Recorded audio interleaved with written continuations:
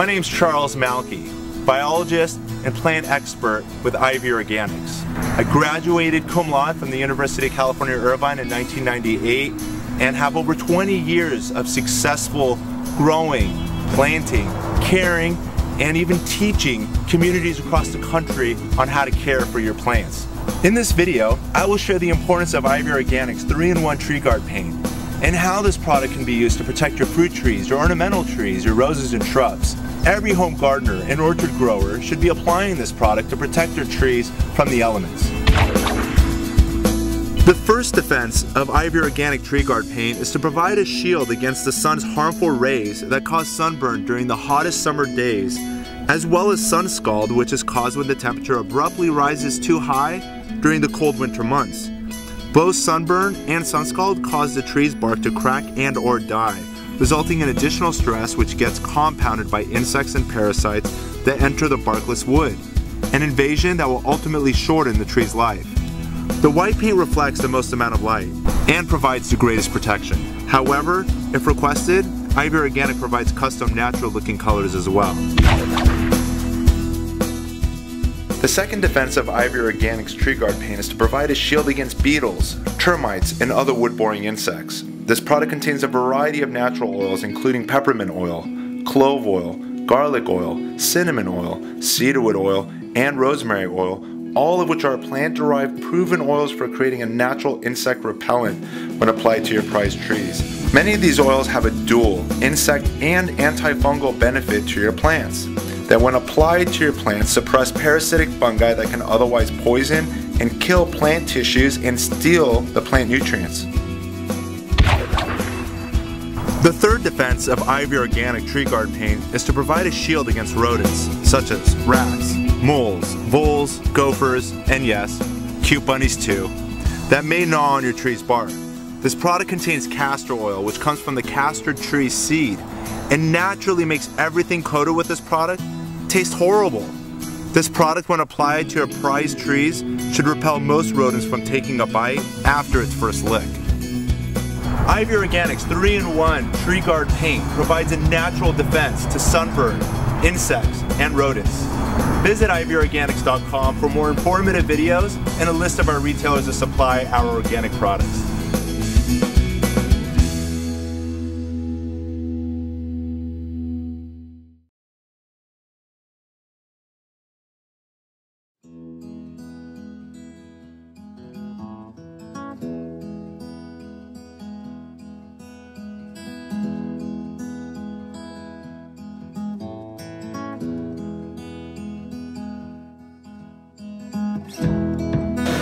Hi, my name is Charles Malki, biologist and plant expert with Ivy Organics, where we grow cool plants.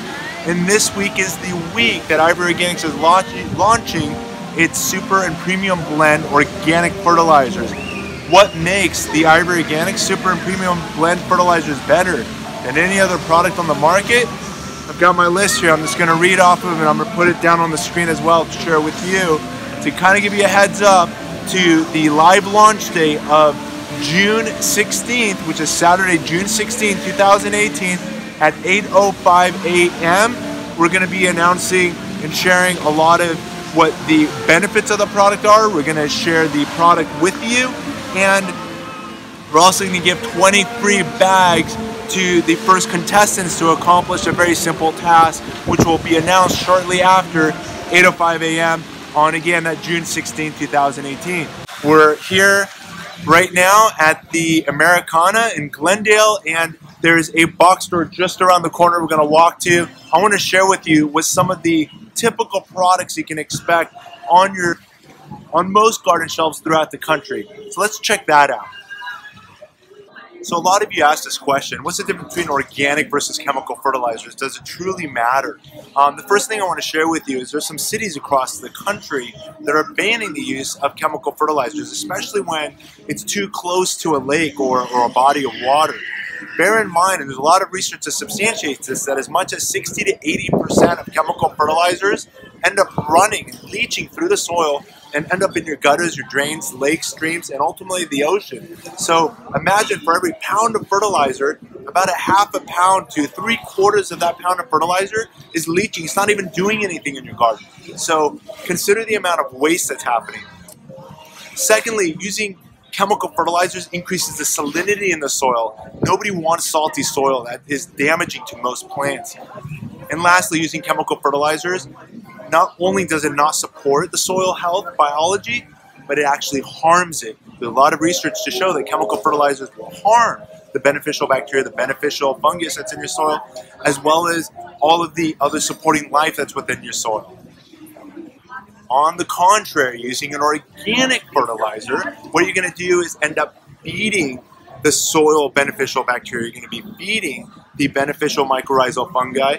You're going to be feeding the earthworms within the soil, and ultimately supporting all of the soil life. And by having more soil life, you're going to end up having more organisms that are going to be returning more essential elements into the soil for maximum plant health. Let's get and check out the nearest box store so we can see a garden shelf, so we can now start comparing these two products. Check this out.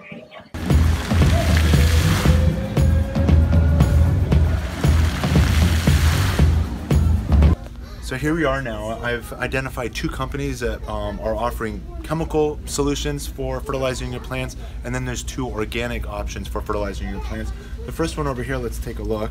If you take a look here on the back, you can see that the as a chemical fertilizer, it's derived from ammonium sulfate, potassium phosphate, potassium chloride, urea phosphate, boric acid, copper sulfate, iron EDTA, magnesium, and so forth.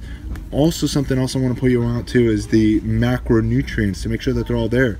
Nitrogen, phosphorus, potassium, and then these are some micro elements: boron, copper, iron, manganese, molybdenum, and zinc. I see that it's missing right off the bat. There's no mention of calcium, no mention of magnesium. I see manganese, no magnesium, which is another macronutrients. I don't see any sulfur. So those are three macronutrients, the nutrients that plants need in abundance, that's not in this product. And then if we take a look over here, here's another chemical option. And if we take a look at the derived from down here, polymer coated, again, chemical formulations: ammonium nitrate, ammonium phosphate, potassium sulfate, magnesium sulfate. I don't need to keep on reading, but these are all chemically derived ways to get to nitrogen, phosphorus, potassium, the NPKs. And then here's magnesium and sulfur, boron, copper, iron, manganese, molybdenum, and zinc. So there's a quite a few micronutrients, but what's missing on this list? Calcium. And we're going to be learning as you continue watching these Ivory Organics educational moment that calcium, and I'm going to share with you the university studies that substantiate that that's the #2 most important macronutrients for plants, which are also lacking in this product as well. If we take a look here now at an organic option, and this one here is a 555. If we take a look here on the side, it's going to show you that it is derived from hydrolyzed feather meal, blood meal, bone meal, sulfate of potash, and compost with 5% nitrogen, 5% phosphate or your phosphorus, and 5% soluble potash. So 555 for your NPK. Again, your NPK. But again, what happened to your calcium, your magnesium, and your sulfur? Three macronutrients that are missing. If we take a look at the, again, this is the same company. We can go up here. Here's another product. And again, I see that there's tomatoes on here. And for those of you that grow tomatoes, you know the importance of making sure that you've got an organic fertilizer that has calcium to prevent end blossom rot. That's where the bottom of the tomato will start turning black. So if we take a look here at the at this particular product, if we turn it over, it's going to show nitrogen 2%, phosphorus 7%, potassium 4%. So that's your NPK derived from feather meal, bone meal, sulfate of potash. But what happened to the other three macronutrients? Not mentioned. And again, here's another product made by the same company as well.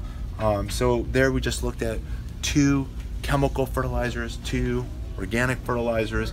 None of them offer plants all 6 macronutrients.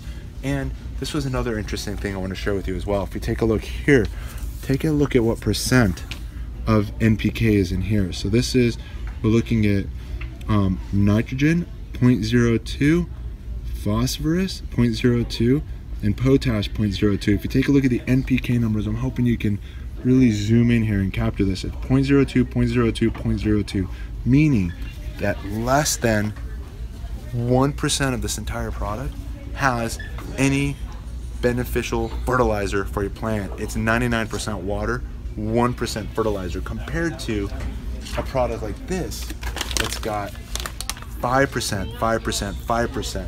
And we're going to learn more about percentages. So at least you got 15% of the bag contents going towards NPK. This one over here at 546, so 5% nitrogen, 4% phosphorus, and 6% potassium. So that would be you're getting more value and getting higher numbers. We're going to be talking about liquid feeds as the Ivory Organics super and premium blend fertilizers can be used both as a ground fertilizer as well as a nutritional foliar spray fertilizer as well. So we're going to discuss all of that in the upcoming video. So I hope you found this informative.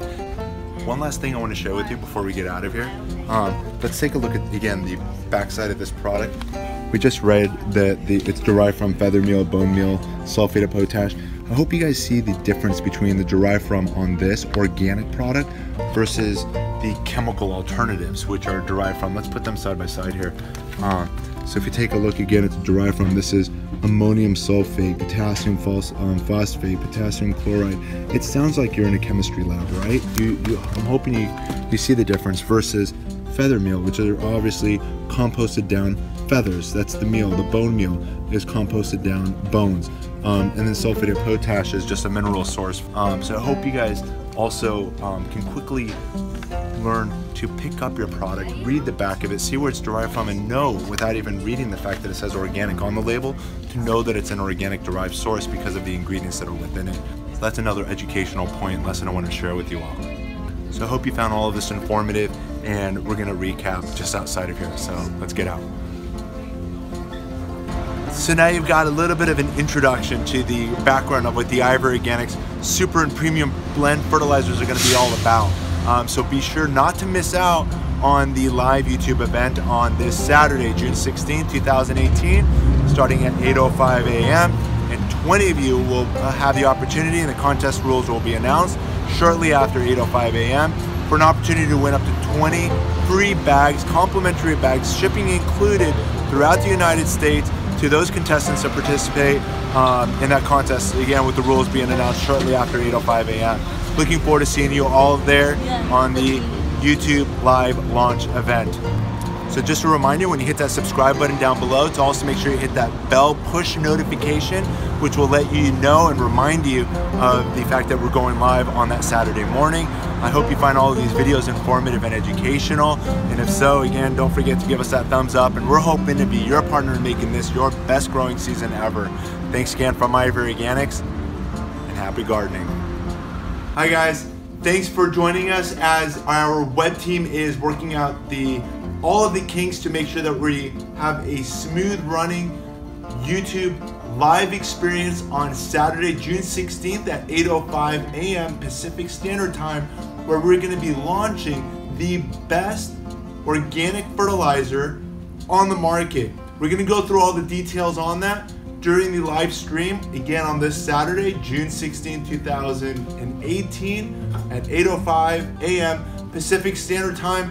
And while we're running this test YouTube live stream, I'm actually live with you guys in the chat room. So if there's any questions, please feel free to write me. And I'd love to hear from you guys. Send a shout out, hello to me, hear from you. Let me know which city and state you're in, or if you're from other parts of the world, what country you're in. I'd love to know where you guys are tuning in from, so we get a better idea of where our audience is located. Our channel has been growing so well. Thanks to all of you guys. I really appreciate all of your support, and you're going to be rewarded in turn with the things that we're going to share with you this Saturday, June 16th, 2018 at 8:05 a.m. And again, so looking forward to seeing all of you guys right then and there. Talk to you soon.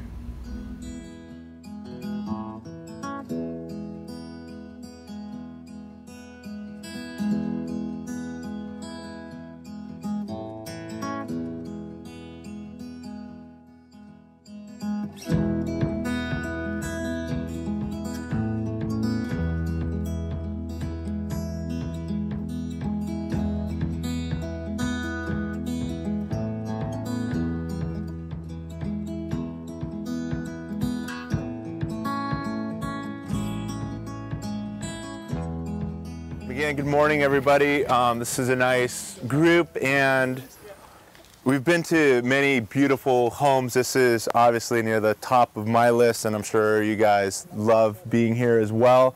I personally define this property as being called the Moroccan Garden of Eden. As you can see, it's got a lot of Moroccan theme inspired concepts throughout the garden, and it's loaded with nearly 100, if not more, maybe a little less, 100 fruit trees.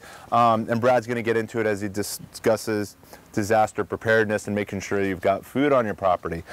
These garden clubs are really about you guys. I loved hearing some of the conversations between people introducing each other and meeting each other and learning where you guys are positioned within the community, and that, one, increases the safety of our community, and two, it just makes this small community even smaller. And it's been really fun doing these garden clubs for the last, I think it's been almost maybe 3, if not 4 years now.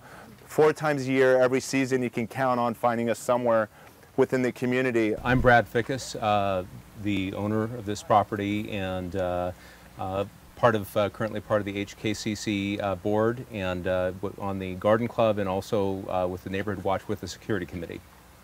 I just want to thank Brad for hosting. It's such a beautiful property. Thank you. A quick introduction about myself, and then Brad will take the floor. Have a seat. Welcome. Thanks for joining us. Hello.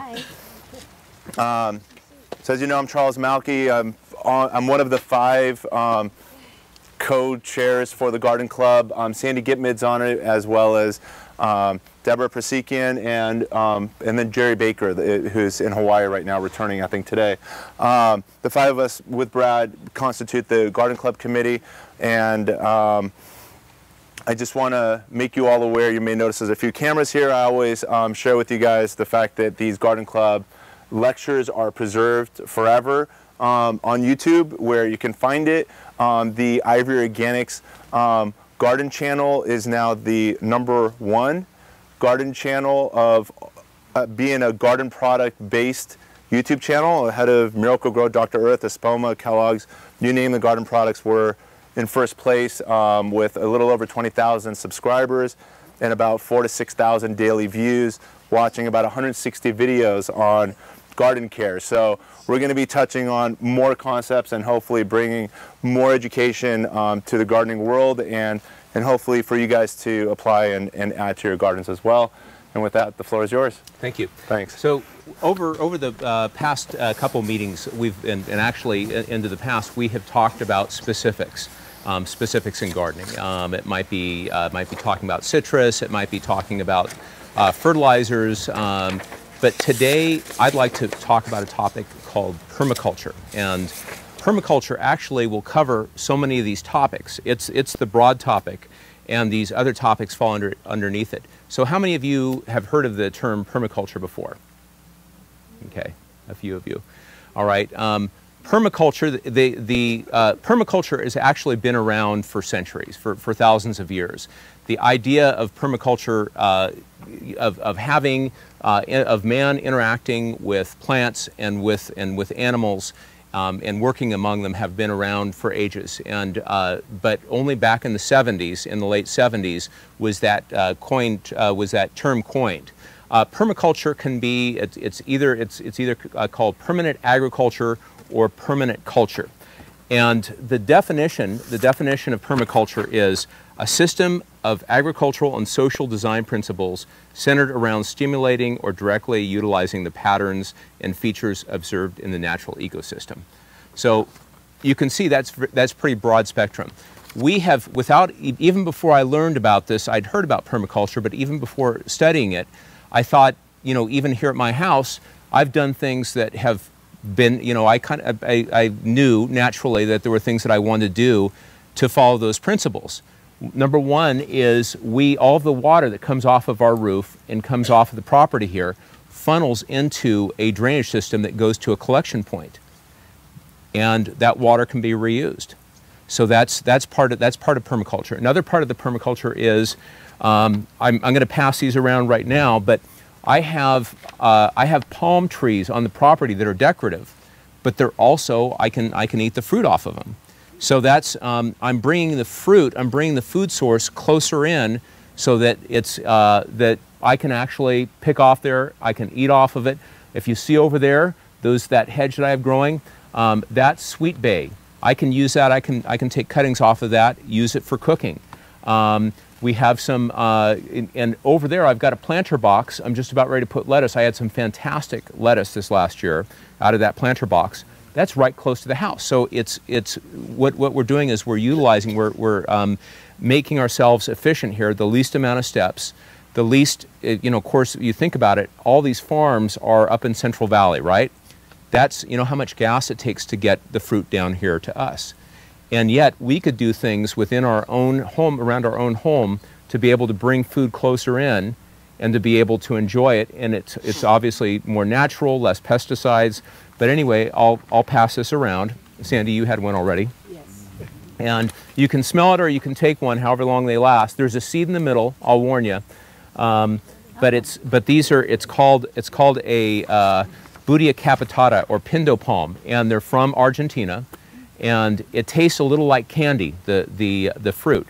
But the point is, I'm using an example here. This is something that's decorative, but I can also, so I can plant around the house, but it's a food source. It's very close to me.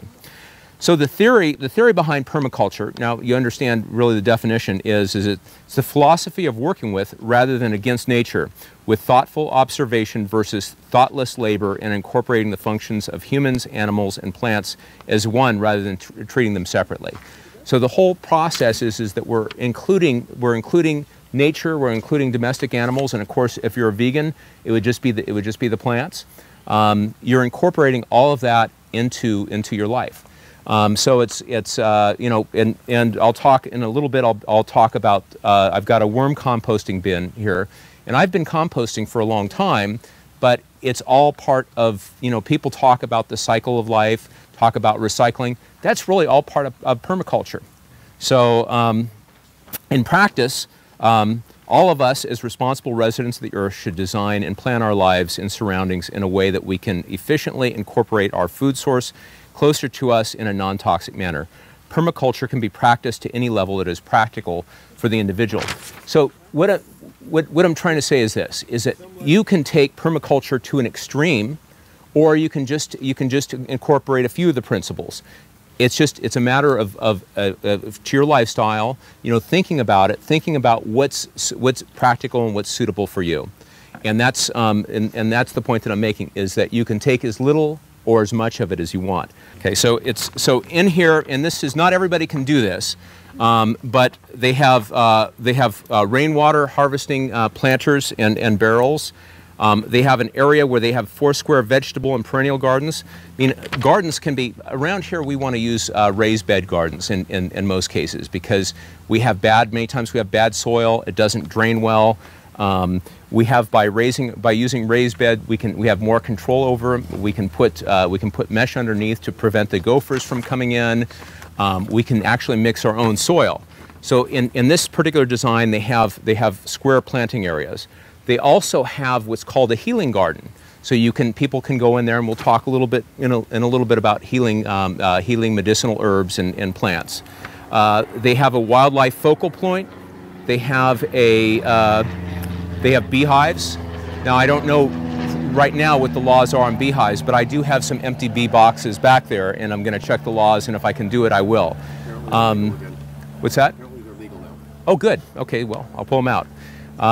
And one thing that I'm starting on is raising quail, because the eggs, they're very efficient. They actually take less food than chickens do per egg, and they actually mature a lot quicker too. And the egg tastes about the same, but they're a smaller egg.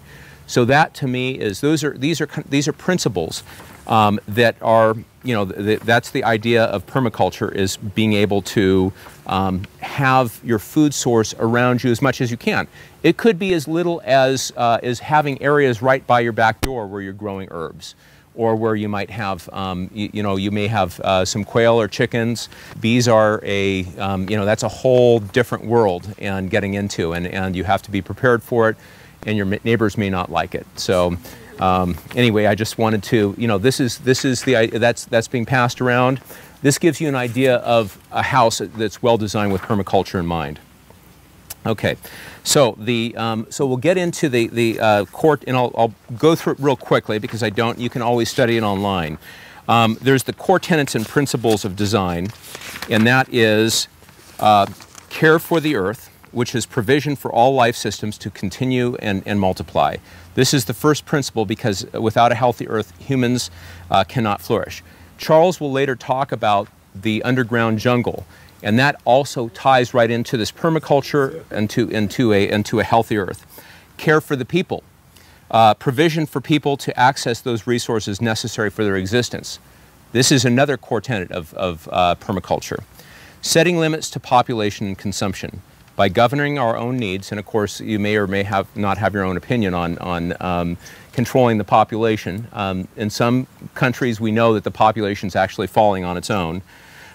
We set resources aside to further the above principles. This includes returning waste back into the system and to recycle its usefulness. And then we'll talk a little bit about that with the worm composting. The third ethic is sometimes referred to as fair share, which reflects that each of us should take no more than we need and reinvest the surplus. So it's really what it comes down to is living responsibly. Okay, one example of that would be worm composting. Now, I talked before a number of meetings back. I spoke about composting. Composting is still a good principle, but the idea behind worm castings or worm composting is that it's actually a much quicker cycle. Now, I'll pass this around. I'm going to start over on this side at this point. There are what are called, there's a special type of worm, and you can see them. They're called red crawlers, and they're efficient. I think one time you mentioned about worm composting. You can actually if you're taking old newspapers, garden scraps, by keeping them wet and by turning them and by managing your worms, you can actually turn it into compost so much quicker than this started out as with a little bit of soil, but this started out as newspapers, garden scraps, etc.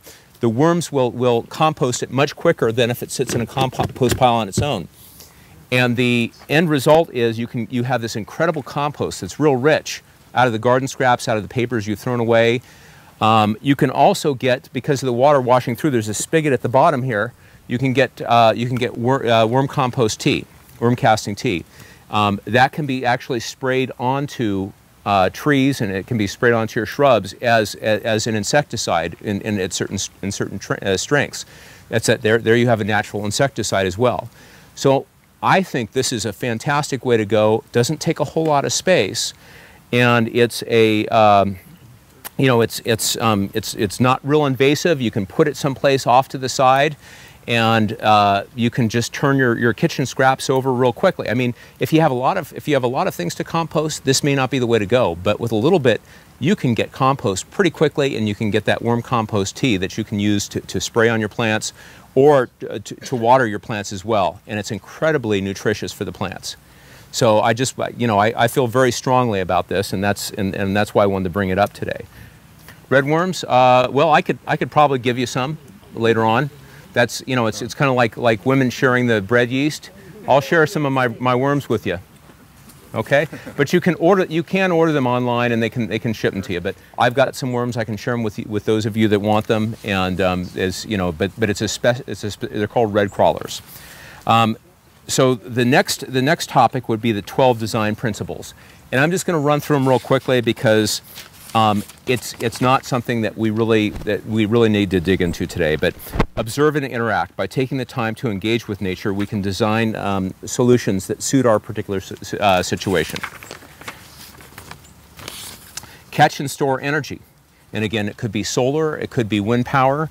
By developing systems that collect resources at peak abundance, we can use them in time of need. Obtain a yield. Ensure that you are truly using the useful rewards as part of the work that you're doing. Apply self-regulation and accept feedback. We need to discourage inappropriate activity to make sure the systems can function as well. So again, we're trying to avoid wastefulness. Use and value renewable resources and services. Make the best use of nature's abundance to reduce the consumptive behavior and dependence on non-renewable resources.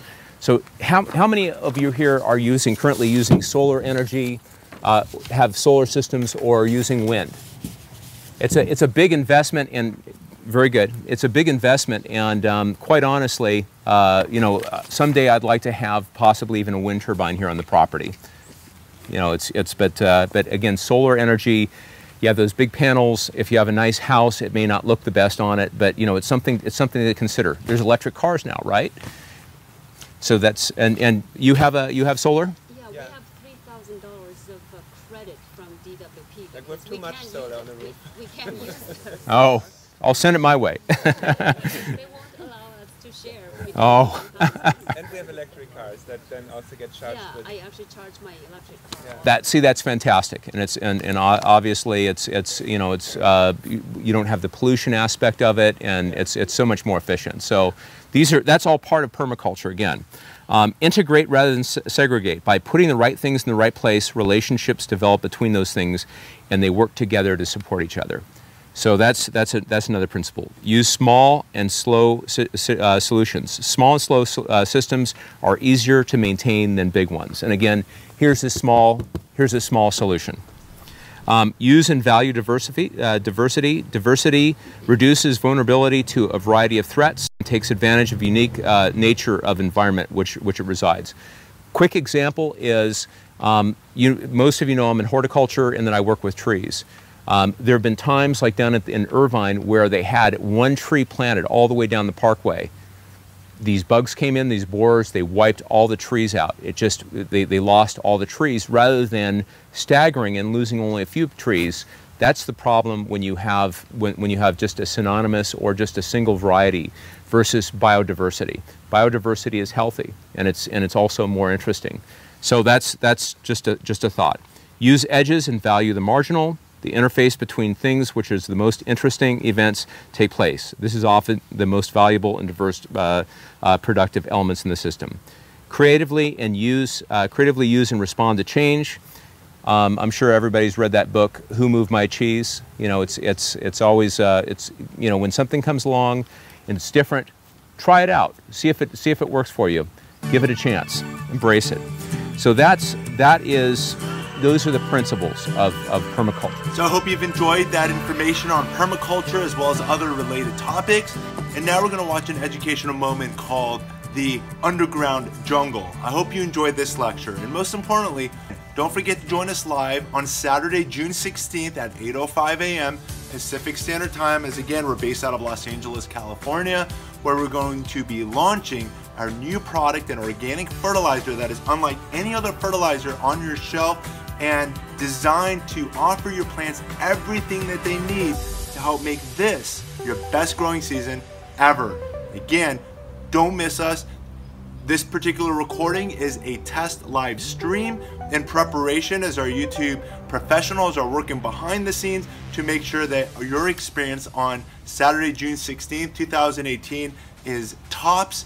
And again, want to thank you all for your support and looking forward to seeing you all there on the first and most important Ivory Organics YouTube live launch date, again being June 16th, 2018 at 8:05 a.m. Pacific Standard Time. So looking forward to seeing you all there and wishing you all the best happy growing gardening season ever. Take care. The underground jungle. We're always looking at what's happening above the ground, but there's 1,000 times more happening below. And I've been just watching in my garden, and if you view those YouTube videos that I'm telling you about, there's 160 of them, and the majority of them, about 80 or 90%, were done in my backyard over the course of the last 2 years. And you can see how fast my property has matured. All of my trees are less than 3 years old. And I've got some bananas measuring 20, 25 feet, you know, and I'm picking 60 pounds of bananas 2 to 3 times a year.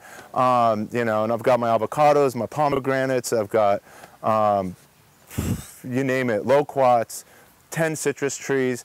There's about 30 trees, 3 different olive varieties on one tree, 5 different fig varieties on one tree. And these are just like some skills that you can acquire and develop and bring to your home. With the underground jungle, life begins at the leaf. It starts above the ground. And the concept of the underground jungle I want to give to the California rare fruit growers is a meeting I just attended last weekend, so I'm bringing it to you today. with the leaf, what's happening at the end of the leaf, and I'll have you guys, I want to make this a little bit more interactive. What are the leaves doing for the plants? Any thoughts? Yeah, so they're making the carbohydrates and the sugars for the plants. Anything else the leaf is doing? They're capturing carbon dioxide. So they're converting the carbon dioxide into oxygen and making the sugars. Any other elements the plant's making as well through that leaf? Thoughts? When they fall, they turn into fertilizer. So when they fall, it turns into your compost, which ultimately feeds the soil. So the other things too, think about, like, for example, your avocado's got a lot of fat in it. Where is it coming from? It's the leaf. The vitamins that are in your, whether it's in the leaf or in the fruits or the flowers, all of that's coming from the leaf. Like, the leaf is the source of all of the good things that are in your plants. What's happening now is from the leaf, any excess goes into stems, from the stems into the branches, from the branches down the trunk, and from the trunk down to the roots. Once it gets down to the roots, that's where life begins underground. The example that was given last week is, imagine the little piglets, when you put food out, and how they all like come screaming and racing to the food and consuming it as fast as possible. What the tree's doing is it's putting all of these, not just sugars, but life-giving things that the soil depends on is coming off of that root and now feeding the soil biology. Now let's talk about what organisms live under the ground. We got a lesson on one thing, but there's more things in your soil than just worms. Any other ideas? Gophers. Minerals. Minerals, but living things. What living things are under the ground? Bacteria. Bacteria. More insects. Mitochondria is inside the cell. What else? Bugs, worms, and... So just generally, so you're going to see the worms, you're going to get the bacteria, you're going to get the fungus, you're going to get the all the other insects that may exist under the ground. It could be the slugs and the snails and the roly-polies, sawbugs, springtails. You guys know what springtails are? No. So sometimes you might water around your trees if you've got good compost, and you'll sometimes notice these little white things like jumping around, like, it's typically under a well-composted tree. You'll see these springtails, but something hard to catch with the naked eye, but they're there. And they're there by the thousands. So there's a lot of organisms. Now, what value does the earthworm bring to the soil? And Brad touched upon it. What does it do for your plants? Like, what's so good about the earthworm? Aerates the soil. Anything else? Different elements. The elements. So what the earthworms are doing is if you saw when he opened this, there's a lot of leaves and a lot of, his kitchen scraps are in here, and that's feeding the worms. What the worms are doing is they're eating all of this life, but all the things that are in it, like, for example, if there's a lemon peel in there, a banana peel in there, the leaves that are in there, all of these things have elements off the periodic chart that went into creating these things. The worms are eating it and turning it into manure, which is more readily available to now the plants.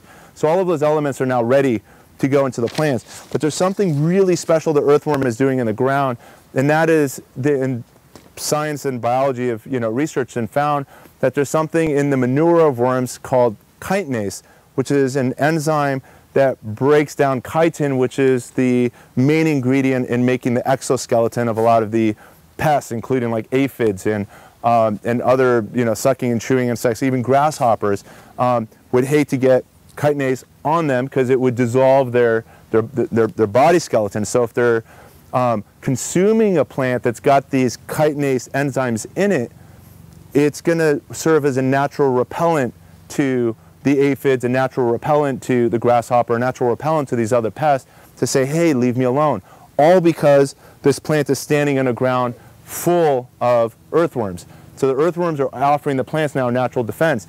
If you're now adding a chemical fertilizer to the soil, and we're going to talk about chemical versus organic in a second, but if you're adding a chemical fertilizer to the soil that's not feeding the soil biology, then you're going to get an unnatural amount of nitrogen, phosphorus, potassium that's going to create artificial growth, and it's going to grow without the defenses and the protections that otherwise would be gained by feeding the soil biology and really building the plant from the root up. That's when you'll see your plant being attacked by the aphids, and it's uncontrollable, and it's being just fed upon by all of the pests that exist in your garden. But for the maximum defenses, you're going to want a really good soil biology and diversity, and it's far greater than just the worm. The worm, if I were to take a teaspoon of soil out of my garden and say, how many worms do I got in here? Any guesses how many there would be? Like 3? Thoughts? No. 0? There should be 0. I mean, in a teaspoon, chances are it's not going to be there. It's got to be measured over an acre or at least a few feet at least. But the point is, I wrote maybe 1. But the value of mushrooms or mycorrhizal fungus in a teaspoon now, how many mycorrhizal fungus, which when I say mycorrhizal, it's just fungus in general, the mushrooms. How many of those roots, also known as hyphae, would be in my 1 teaspoon of soil? Any guesses? A dozen? 100? Millions.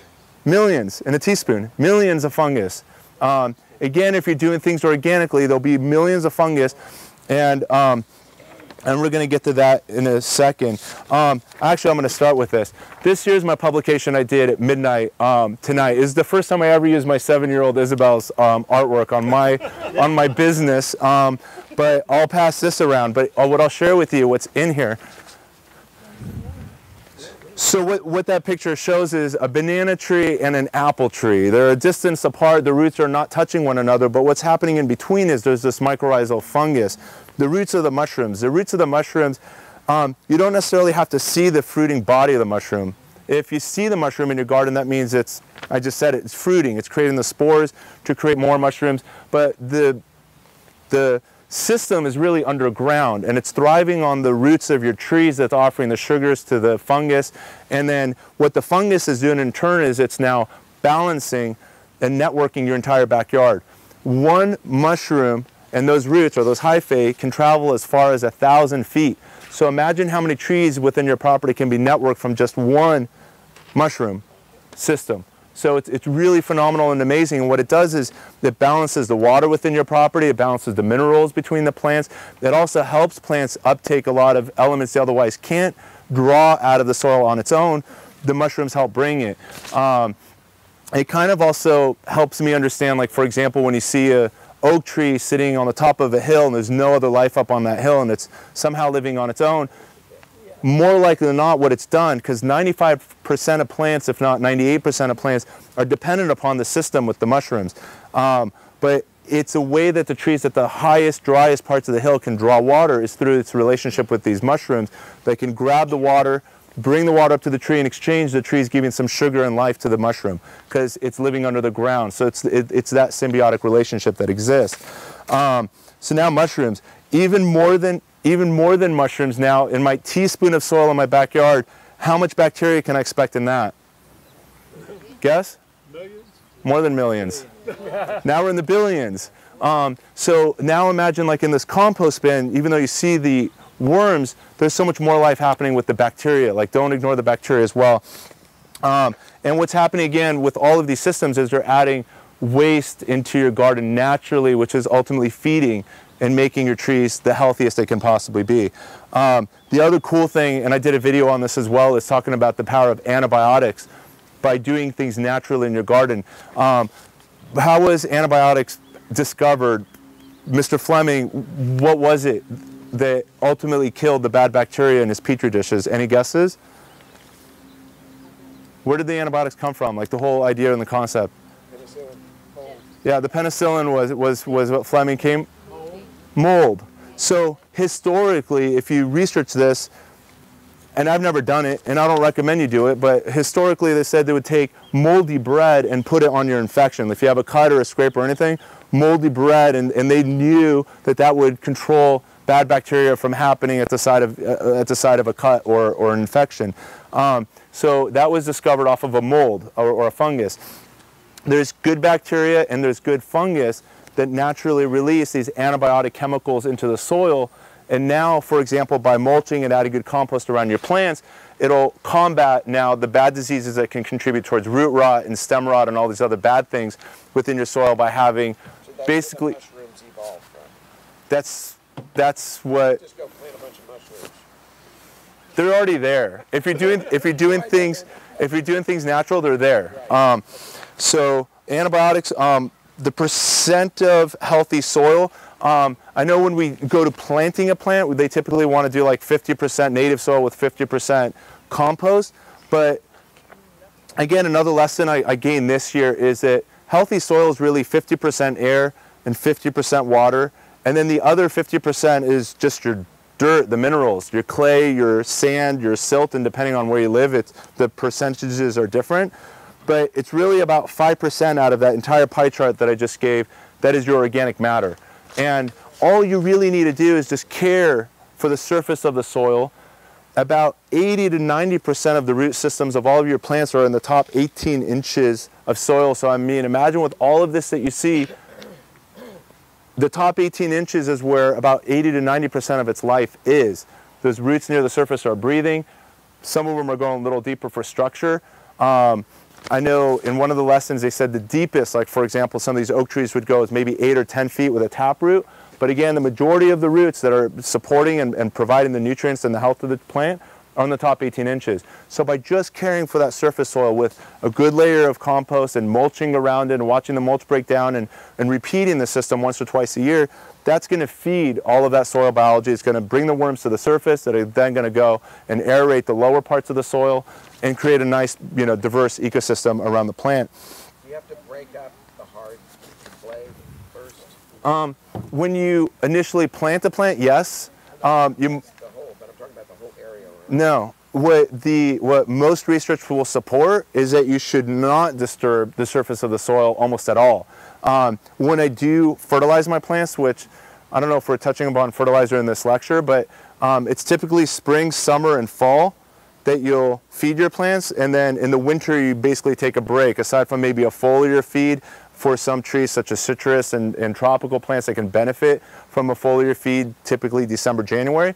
But other than that, as I'm going to give credit to Tom Spellman, both of us were in that meeting. He's one of the representatives for Dave Wilson Nursery, which is one of the largest distributor of fruit trees in the country. And what Dave Wilson said is when you wake up in the morning, what's the first thing you do? Aside from maybe brush your teeth, but when it comes to food, you have your breakfast, right? But usually you don't have the biggest breakfast unless you're at IHOP, but typically it's like, for me, I gotta force myself to finish a bowl of cereal. Like, I'm not hungry, but I just do it because I don't wanna be hungry an hour later. So you usually have a small start to your day. Your breakfast is the equivalent for the plant's life is spring. The plant's coming out of winter dormancy, and even your evergreens, such as all the citrus behind me, those are your, they're green year round, but they still also go into dormancy. The growth slows down tremendously in the winter months compared to spring, summer, and fall. So in the spring, you're going to feed it lightly. In the summer, you're going to feed it the most, like follow the directions, and you can give it like the maximum amount. Come fall, you're supposed to cut back again. You're going now into your dinner for your day, and then at night, which is winter, you don't feed your plants. You don't want them growing when they're supposed to be resting. So that's kind of like the pattern for the plant. That kind of concludes my talk, and I think I went a little bit too much, but I'm going to have Brad go, and then I'll be concluding on another topic shortly. So thank you all. Thank you. Okay. So I hope you guys are enjoying this new video content, which was recorded earlier, educating you on emergency preparation and permaculture and improving soil. All of this is being done while our YouTube professional editing team is working behind the scenes, removing all the kinks to make sure that this Saturday morning at 8:05 a.m. Pacific Standard Time on June 16, 2018, we're going to be launching our newest product line, which is an organic fertilizer unlike anything that exists on your garden shelf today. You're going to be really excited. Make sure you set your alarms again for 8:05 a.m. Pacific Standard Time. We're based here out of Los Angeles, California, and you're going to get to learn what makes an organic fertilizer great. And we have an excellent product, and in fact we have two product lines we're going to be sharing. Both our super as well as our premium blend fertilizers, and we're going to go into all the details on that live on Saturday, June 16, 2018 at 8:05 a.m. Pacific Standard Time. So while you guys are watching this, I'm with you guys live behind the scenes in the chat room answering questions. If you don't have a question for me, please take a second, just say hello, include your city and state so I have an idea of where you guys are from, and I'm going to respond to all of those as fast as I can while we're all watching this educational moment brought to you by Ivory Organics. And again, this is just a test live launch in preparation for this weekend's most important live launch, new product launch date, and we have so much to share with you right then and there, so be sure not to miss it, starting sharp at 8:05 a.m. Pacific Standard Time.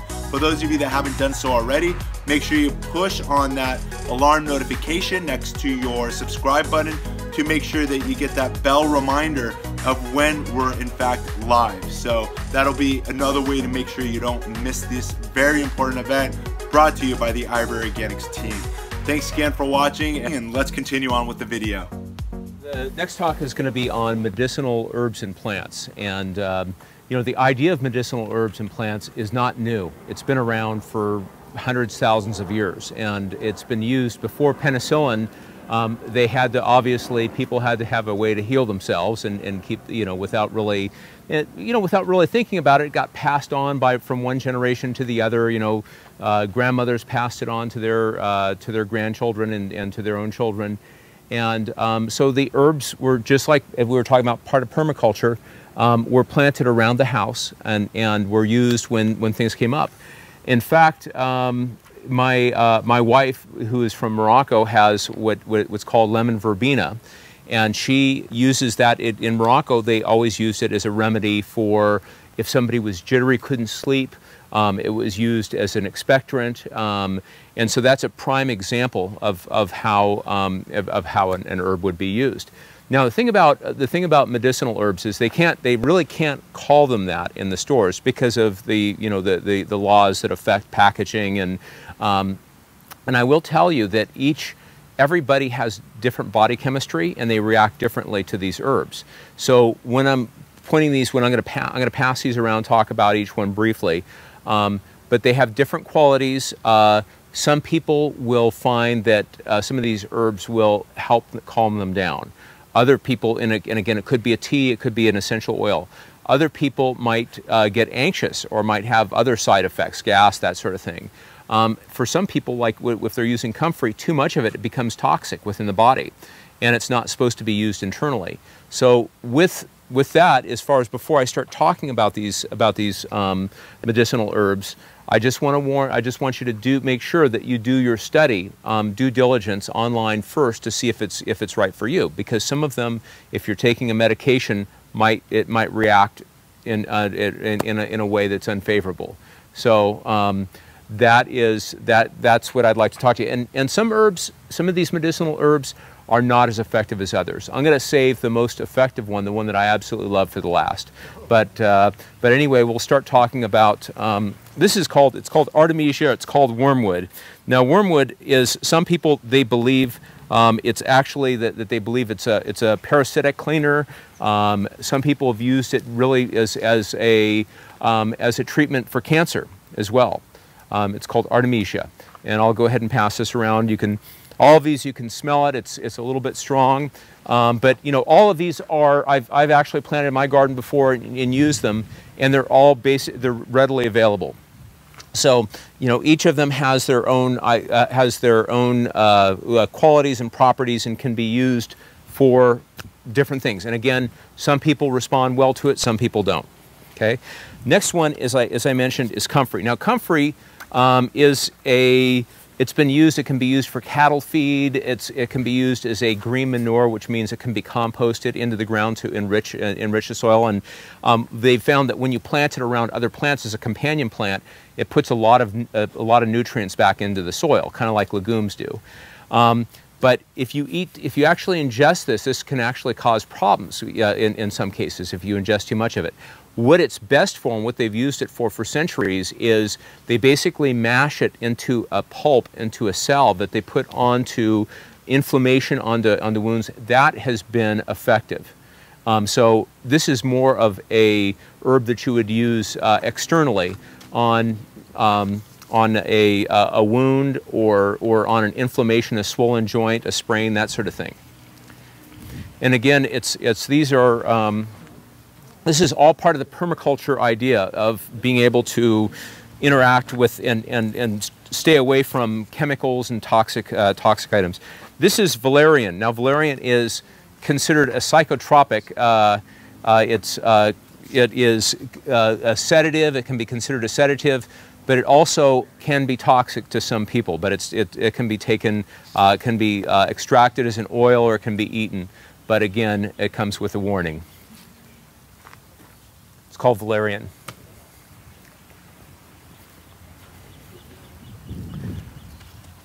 Okay. Next one is lemon balm. It's actually an antibacterial. It's good for diabetes. It's an anti-inflammatory. And I encourage each of you to smell these also, because some of these do have a nice smell to them.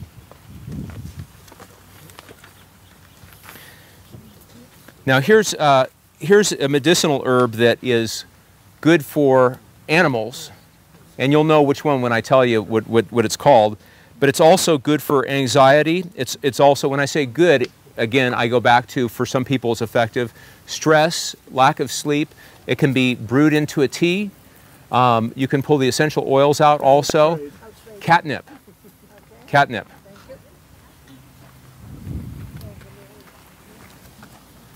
So again, cats like it. People benefit from it. And there's a couple different varieties of catnip.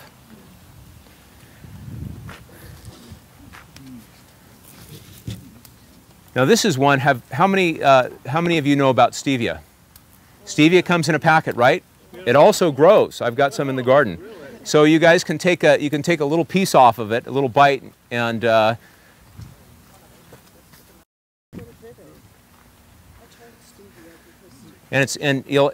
be sort of a bittersweet flavor.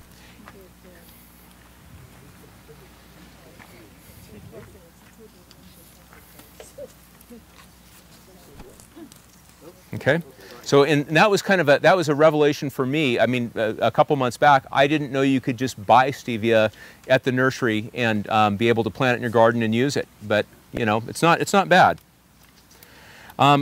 This is called. It can be called Mexican tarragon. It's called marigold Mexican mint, and the Mexican mint is known as it's a companion plant. It can be planted just like the other tagetes or the other marigolds. You can plant it to chase pests out of the garden.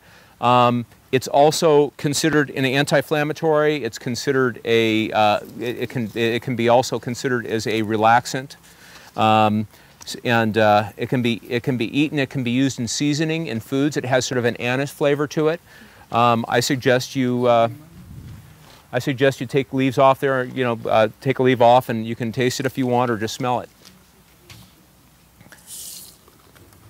And this actually has. Tell me what you think it is, Tom. Crush a leaf.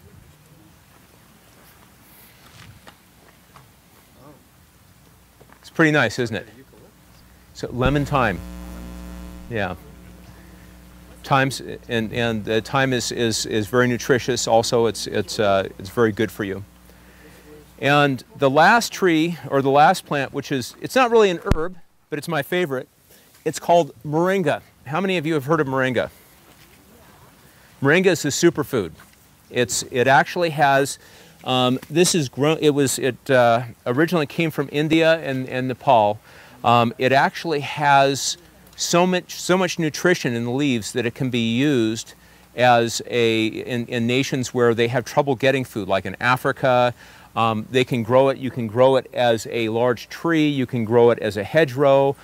All parts of it are edible. The stems, the leaves, the root. It actually has a bowl of the fresh leaves, from what I understand, has about as much protein as an egg. It has vitamins A, it has vitamin C, D, B6 in it. I have a friend that has diabetes, and he was using this. It actually lowered his blood. I suggested it to him. He claims it lowered his glucose levels, blood glucose levels. So it truly is a miracle. It's a miracle plant. What I suggested in a meeting previously was that people could plant it as a disaster preparedness action, and you can live off the leaves. Let's say that you couldn't go to the grocery store. The whole idea is you want to be able to stay put, not move. If you have these growing, you have them as a hedgerow, you can actually eat the leaves and there's enough nutrition in there to survive. How do you commonly use it? You can use it, I drink it as a tea every morning. So it's, and I drink actually the, I drink the bottom of it also, the sediment at the bottom. I drink all of that too to get the nutrition. You can use it in salads. You can cook, the Filipinos actually cook with it. They put it in stews. They cut it up and put it in stews. Do you dry the leaves for the tea? You can, yes, you do. And so it's, and you crush it too so that it has more surface area. But it's incredible tea. I usually make my tea with fresh ginger, organic ginger.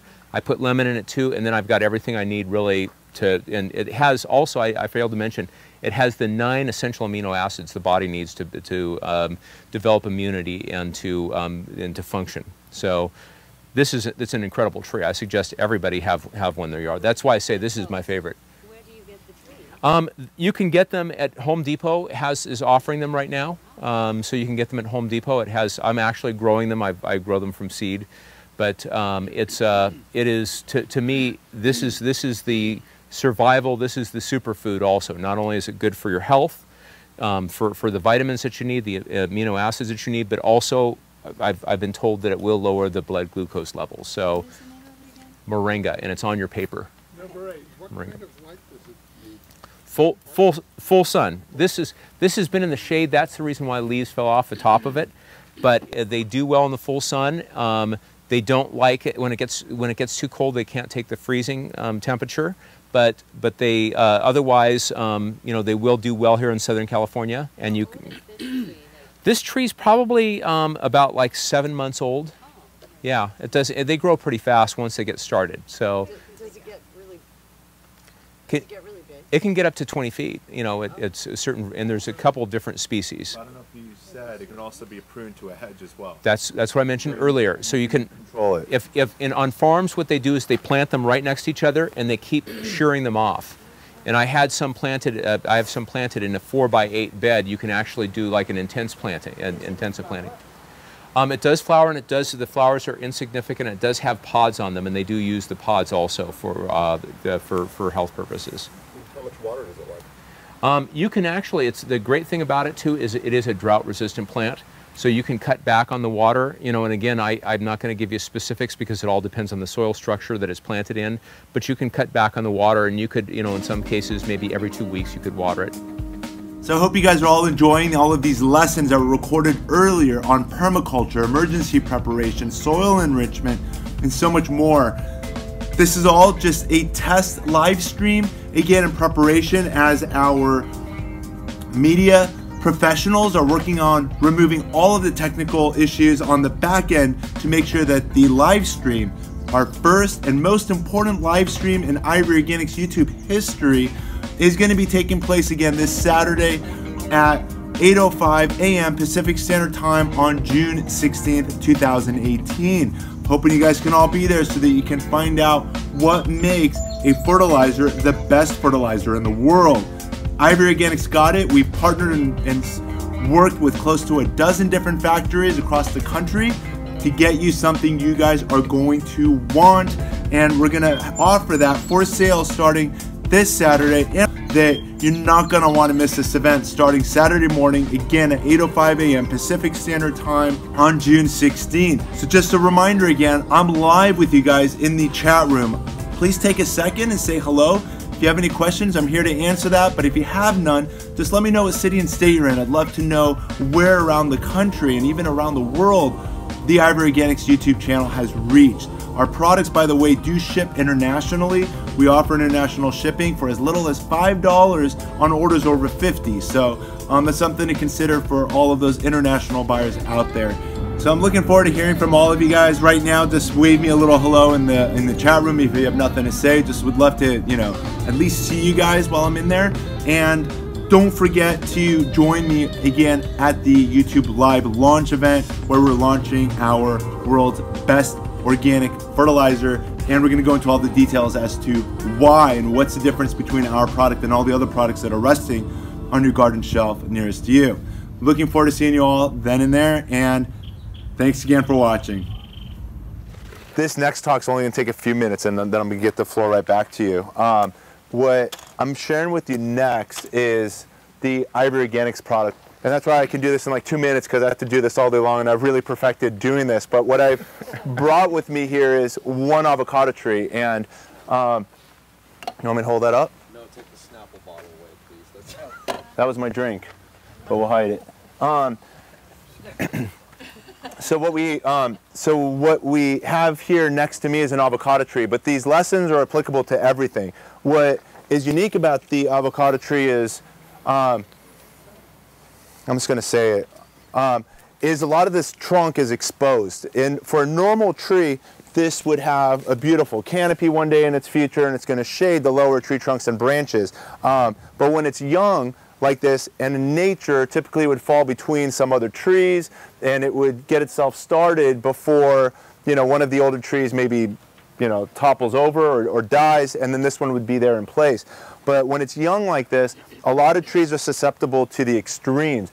The first thing I'm going to have you open before I explain the products is the way the products work. If you open the leaflet to the brochure, these are the 3 banners that we typically have at our booth to basically talk about the 3 benefits of the products. The first one being sunburn, sun scald, talks about premature blooms, and then anti-transparent. And let me explain this to you real quick.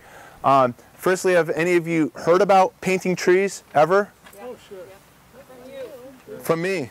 You're right, 'cause I've been talking about this for about a year with you guys. So some good students here.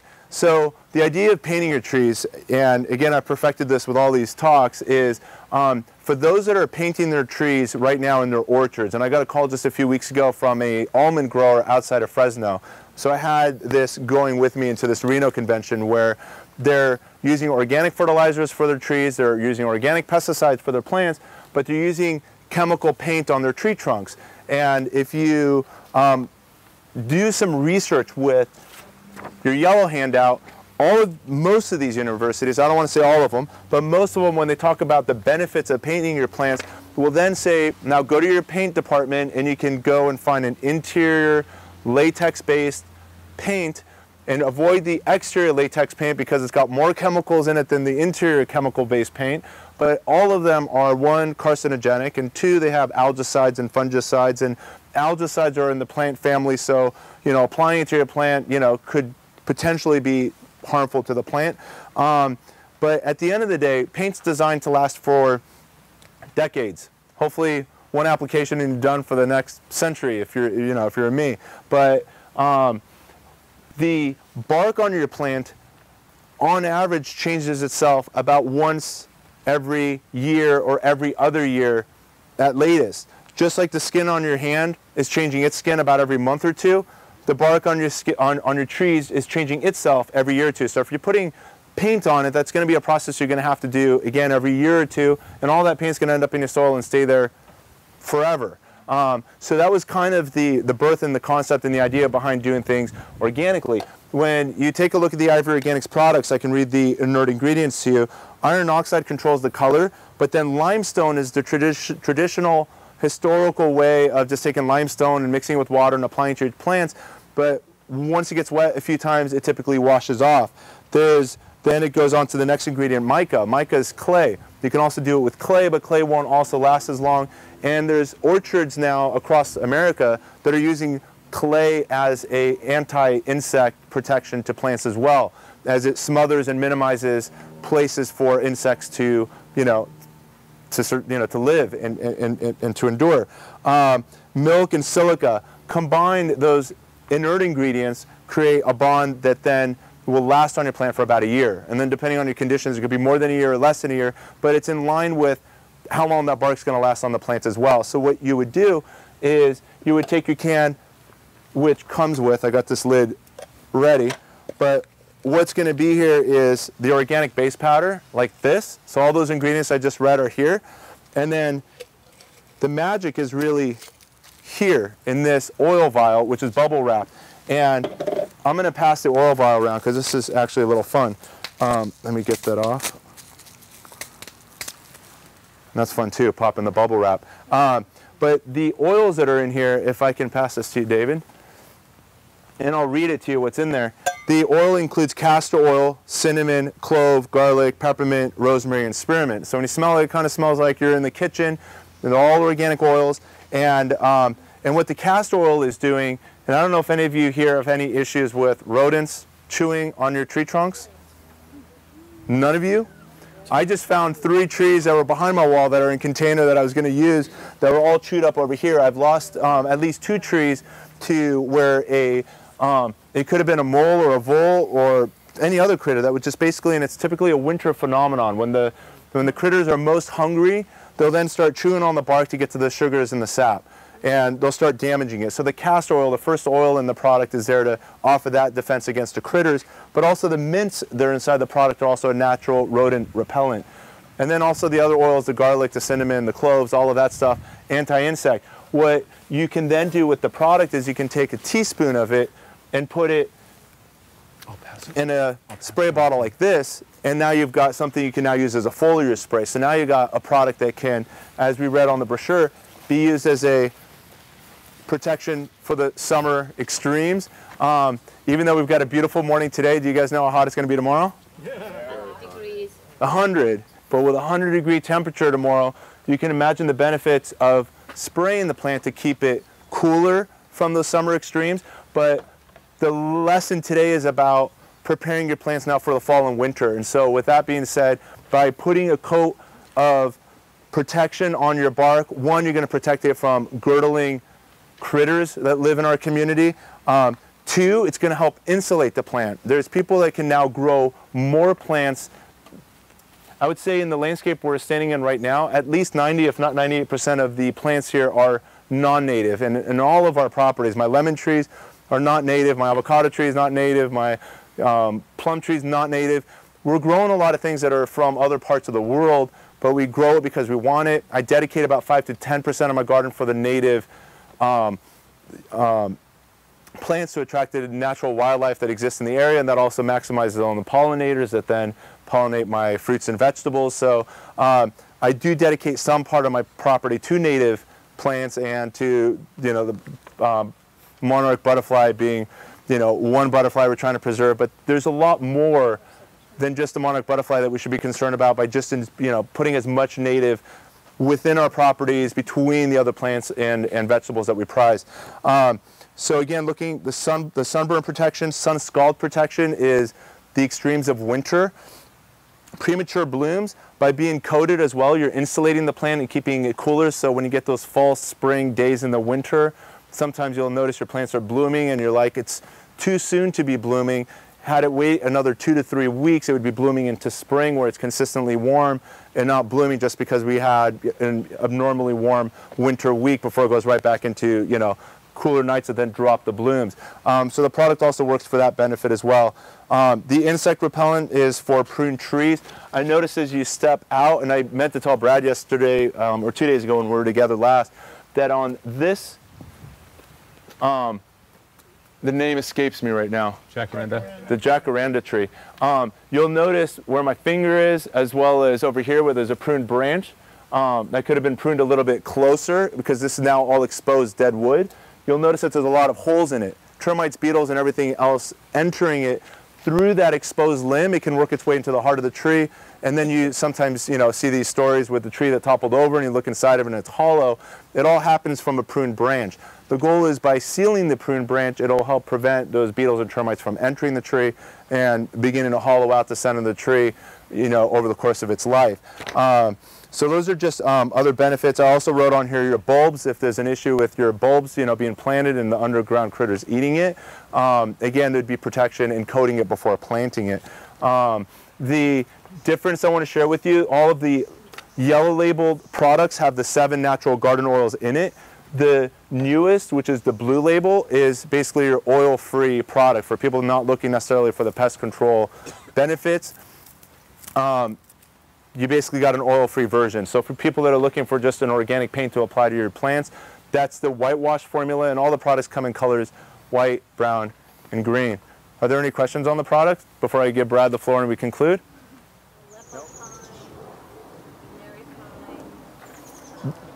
So the issue with the pines are a lot of beetles coming in. but it's a lot of time, energy, and effort. So it depends on, you know, how you use it. If you're going to use it more as a foliar spray, as a brush on, you get the best coat. You know, if you do 2 coats, it's even better because now you got layers of oils between the products and you're creating even a stronger barrier. So it depends on how far you go in the application within your garden. Well, I would say with the pine, if you have any pruning cuts like we were talking about earlier, or if there's any fissures in the trunk, because pines will get beetles, and by if you know, of course, it's going to be the bark is very furrowed on many of the pines, so it's hard and it would be expensive to coat the entire trunk.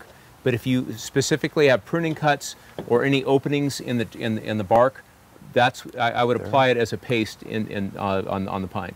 Who's got the oil vial? Here. Are you guys done with it? Did everybody smell it? Yeah. Let me just put it away so that person gets a complete product.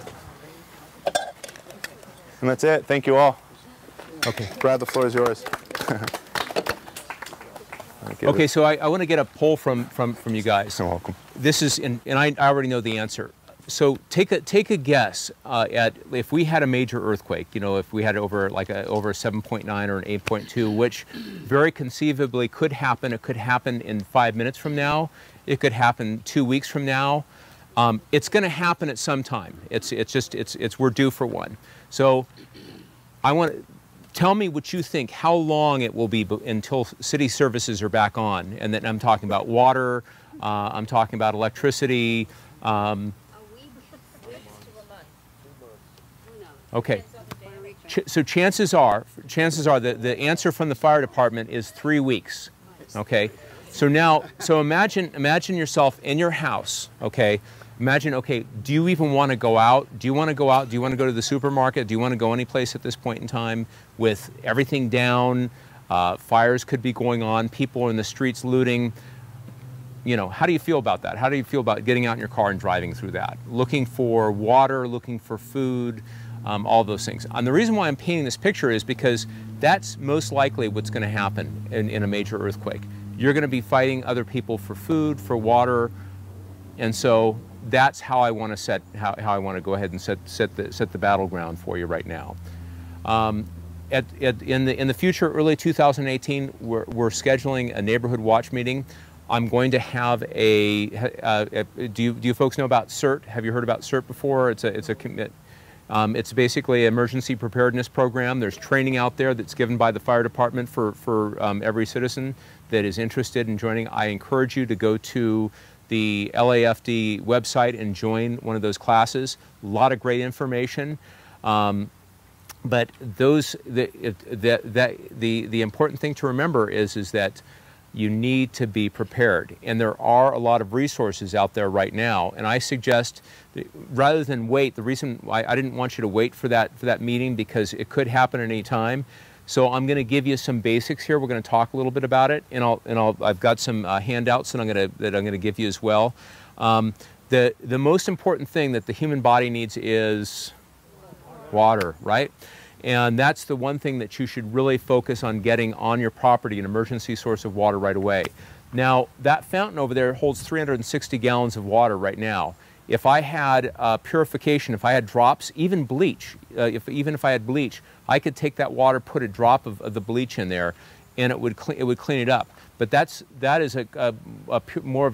water doesn't have any kind of chlorine in it at this point in time. It does have a small pill that I use to take the algae out, but it's safe for animals, for fish, for birds. I could use that. I don't know if I can use the pool water. I don't know if I can or not. But this is the way to go. This is a 55-gallon drum. You put it someplace that not everybody can, if they're walking on your property, could find it. I have it. I have mine. I have 2 of these, and I have them hidden.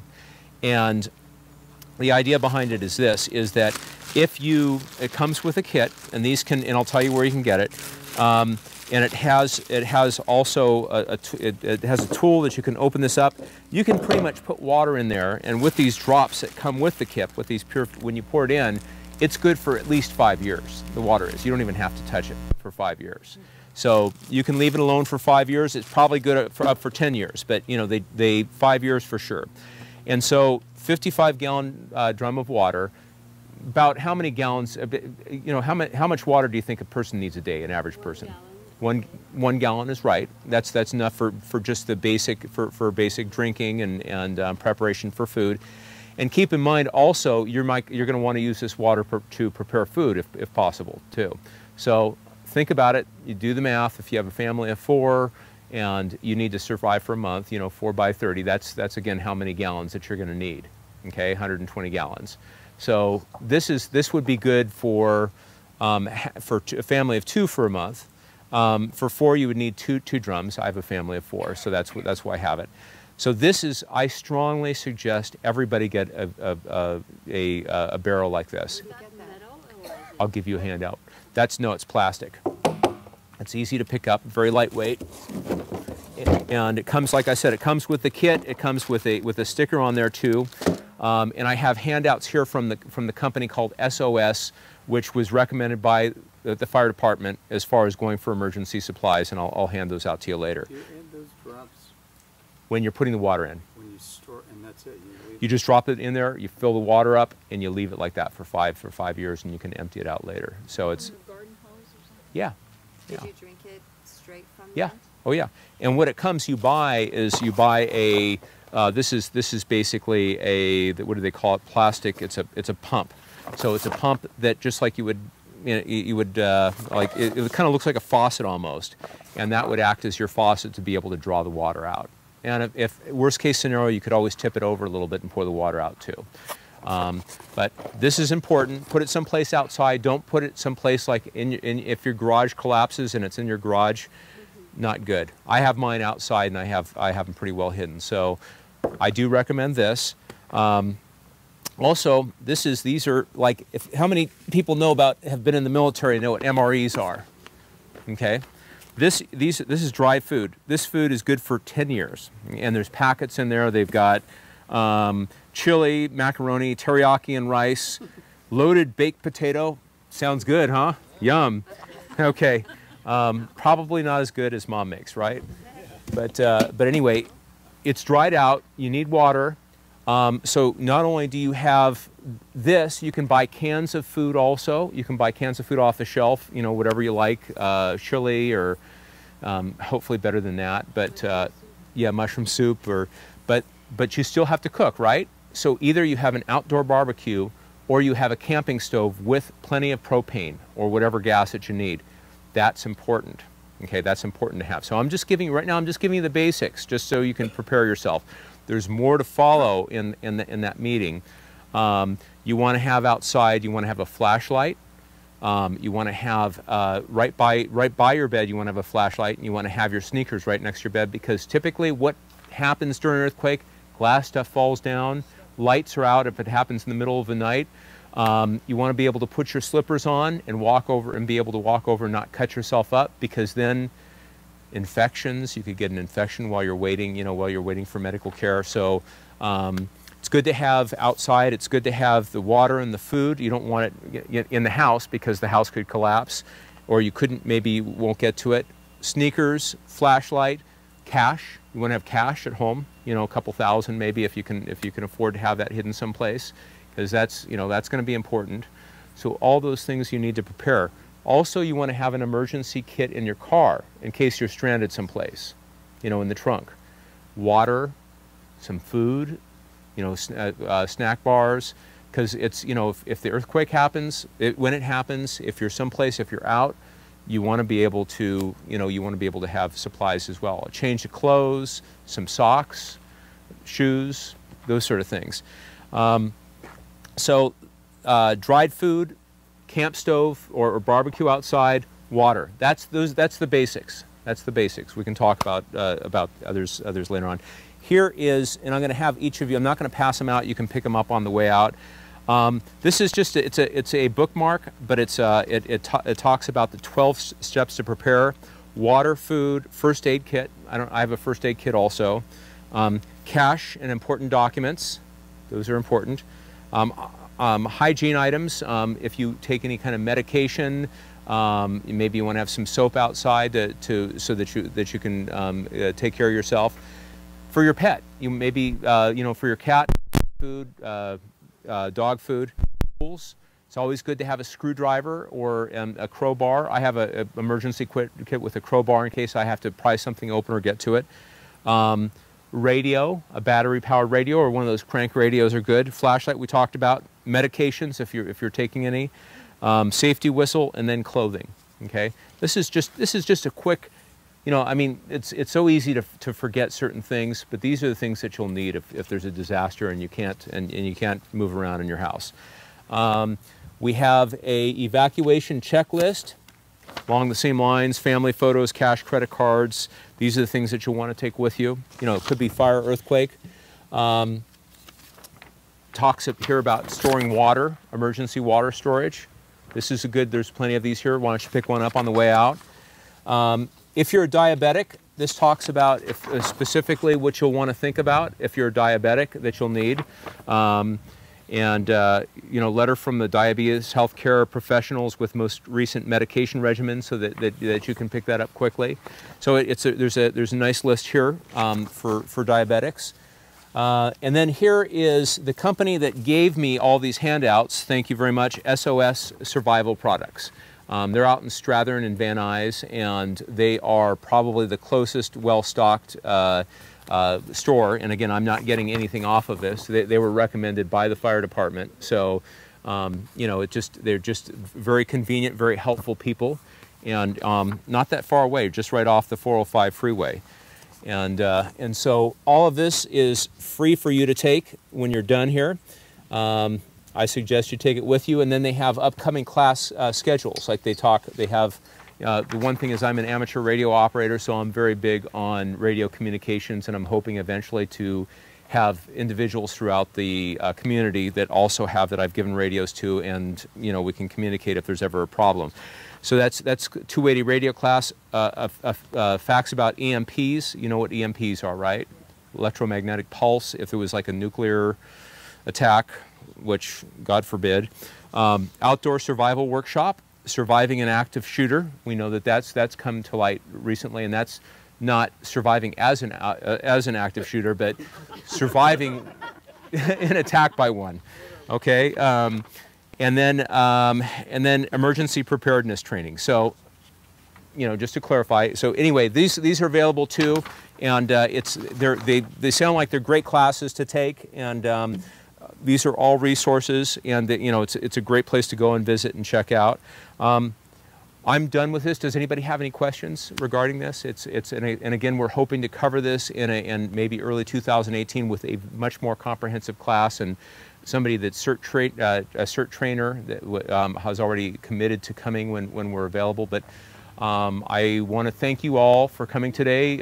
You're welcome here anytime to visit, and you know, I hope you learned something, and it's been a lot of fun. It really has. For those that want to attract the monarch butterflies to your property, plumeria, you know, another beautiful addition. There's tons of plants. What I'm asking for all of you guys to do is maybe take a can, take a plant. I want to do a quick picture with all of you, and then come back and take more plants and more information. But if I can get you guys to the fountain.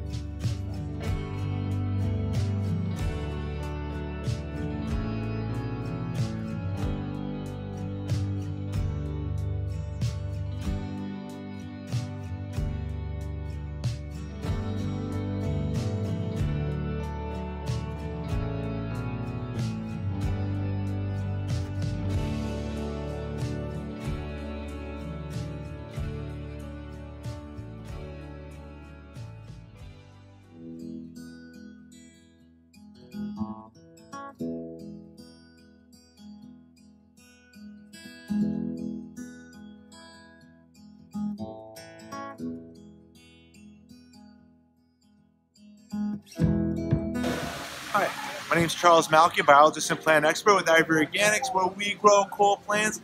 And this week is the week that Ivory Organics is launching its super and premium blend organic fertilizers. What makes the Ivory Organics super and premium blend fertilizers better than any other product on the market?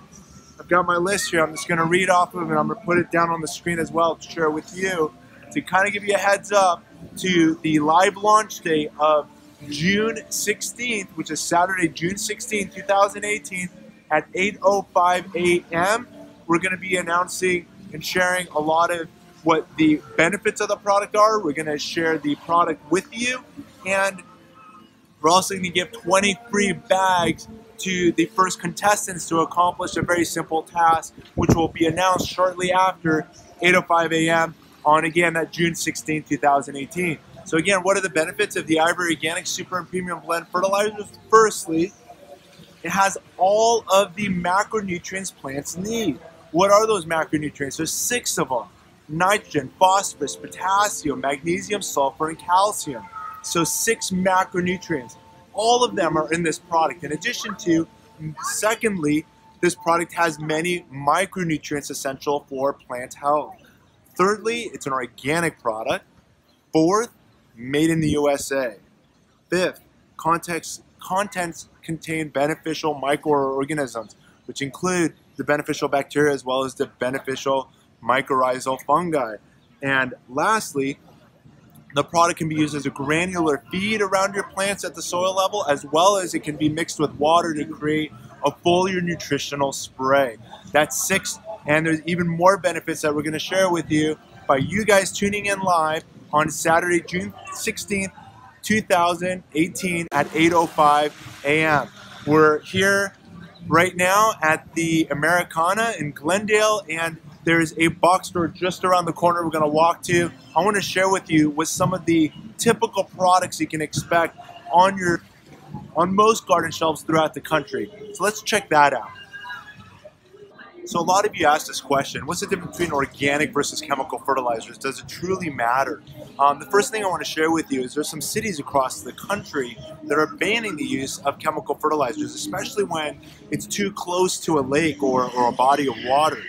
Bear in mind, and there's a lot of research that substantiates this, that as much as 60 to 80% of chemical fertilizers end up running and leaching through the soil and end up in your gutters, your drains, lakes, streams, and ultimately the ocean. So imagine for every pound of fertilizer, about a half a pound to 3/4 of that pound of fertilizer is leaching. It's not even doing anything in your garden. So consider the amount of waste that's happening. Secondly, using chemical fertilizers increases the salinity in the soil. Nobody wants salty soil. That is damaging to most plants. And lastly, using chemical fertilizers, not only does it not support the soil health biology, but it actually harms it. There's a lot of research to show that chemical fertilizers will harm the beneficial bacteria, the beneficial fungus that's in your soil, as well as all of the other supporting life that's within your soil. On the contrary, using an organic fertilizer, what you're going to do is end up feeding the soil beneficial bacteria. You're going to be feeding the beneficial mycorrhizal fungi. You're going to be feeding the earthworms within the soil, and ultimately supporting all of the soil life. And by having more soil life, you're going to end up having more organisms that are going to be returning more essential elements into the soil for maximum plant health. Let's get and check out the nearest box store so we can see a garden shelf, so we can now start comparing these two products. Check this out.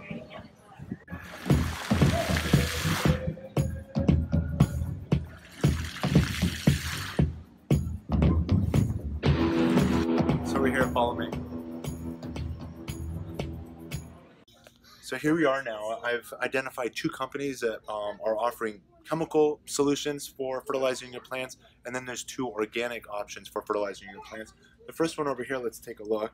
If you take a look here on the back, you can see that the as a chemical fertilizer, it's derived from ammonium sulfate, potassium phosphate, potassium chloride, urea phosphate, boric acid, copper sulfate, iron EDTA, magnesium, and so forth.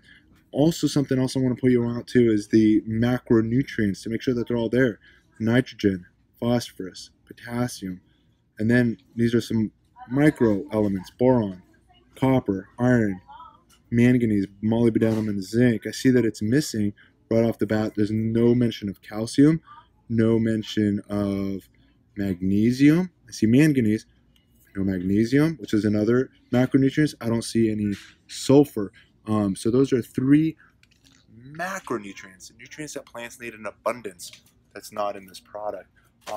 And then if we take a look over here, here's another chemical option. And if we take a look at the derived from down here, polymer coated, again, chemical formulations: ammonium nitrate, ammonium phosphate, potassium sulfate, magnesium sulfate. I don't need to keep on reading, These are all chemically derived ways to get to nitrogen, phosphorus, potassium, the NPKs. And then here's magnesium and sulfur, boron, copper, iron, manganese, molybdenum, and zinc. So there's quite a few micronutrients, but what's missing on this list? Calcium. And we're going to be learning as you continue watching these Ivory Organics educational moment that calcium, and I'm going to share with you the university studies that substantiate that that's the #2 most important macronutrients for plants, which are also lacking in this product as well. If we take a look here now at an organic option, and this one here is a 555. If we take a look here on the side, it's going to show you that it is derived from hydrolyzed feather meal, blood meal, bone meal, sulfate of potash, and compost with 5% nitrogen, 5% phosphate or your phosphorus, and 5% soluble potash. So 555 for your NPK. Again, your NPK. But again, what happened to your calcium, your magnesium, and your sulfur? 3 macronutrients that are missing. If we take a look at the, again, this is the same company. We can go up here. Here's another product. And again, I see that there's good tomatoes on here. And for those of you that grow tomatoes, you know the importance of making sure that you've got an organic fertilizer that has calcium to prevent end blossom rot. That's where the bottom of the tomato will start turning black. So if we take a look here at the at this particular product, if we turn it over, it's going to show nitrogen 2%, phosphorus 7%, potassium 4%. So that's your NPK derived from feather meal, bone meal, sulfate of potash. But what happened to the other 3 macronutrients? Not mentioned. And again, here's another product made by the same company as well. So there we just looked at 2 chemical fertilizers, 2 organic fertilizers. None of them offer plants all 6 macronutrients. And this was another interesting thing I want to share with you as well. If you take a look here, take a look at what percent of NPK is in here. So this is, we're looking at nitrogen, 0.02, phosphorus, 0.02, and potash, 0.02. If you take a look at the NPK numbers, I'm hoping you can really zoom in here and capture this at 0.02, 0.02, 0.02, meaning that less than 1% of this entire product has any beneficial fertilizer for your plant. It's 99% water, 1% fertilizer, compared to a product like this that's got 5%, 5%, 5%. And we're going to learn more about percentages. So at least you got 15% of the bag contents going towards NPK.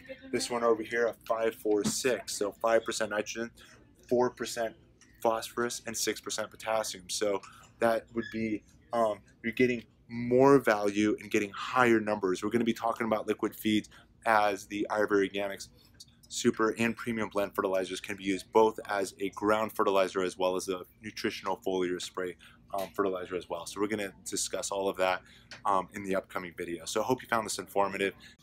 One last thing I want to share with you before we get out of here. Let's take a look at, again, the backside of this product.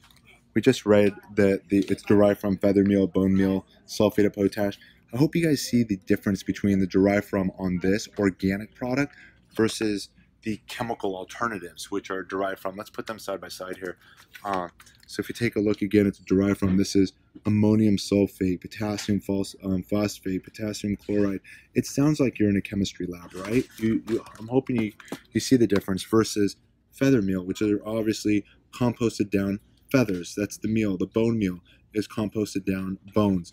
And then sulfate of potash is just a mineral source.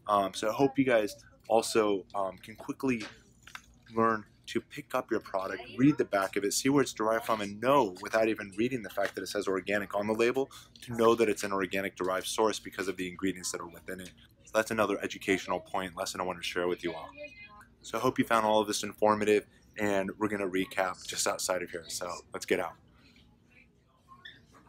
So now you've got a little bit of an introduction to the background of what the Ivory Organics super and premium blend fertilizers are going to be all about.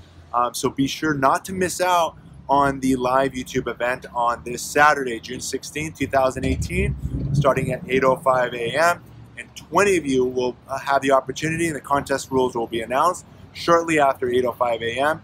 for an opportunity to win up to 20 free bags, complimentary bags, shipping included throughout the United States to those contestants that participate in that contest, again with the rules being announced shortly after 8:05 a.m. Looking forward to seeing you all there on the YouTube live launch event. So just a reminder, when you hit that subscribe button down below, to also make sure you hit that bell push notification, which will let you know and remind you of the fact that we're going live on that Saturday morning. I hope you find all of these videos informative and educational. And if so, again, don't forget to give us that thumbs up. And we're hoping to be your partner in making this your best growing season ever. Thanks again from Ivory Organics, and happy gardening.